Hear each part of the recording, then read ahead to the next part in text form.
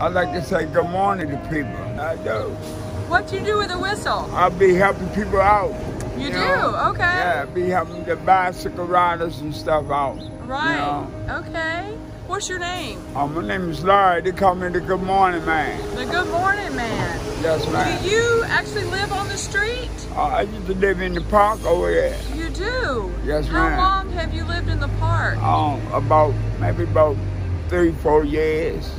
One day I was going up the street at both rehab at 1105 rehabilitation, and they said they can get me a job. So they couldn't find me a job, so they had the umbrellas out here.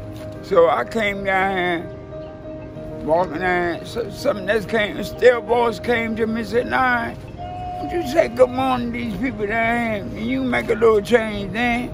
So I just sat down here one day in a chair, a black chair, and thought, "Good morning."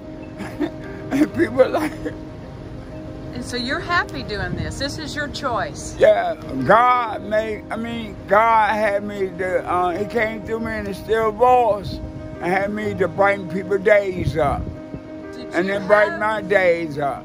Did you have a normal job at some point? Did you have a career? I used to do work at the commissary at the bowling.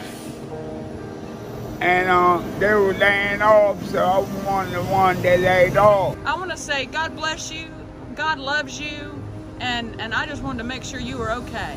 Okay, yes, ma'am. Blow your whistle for me.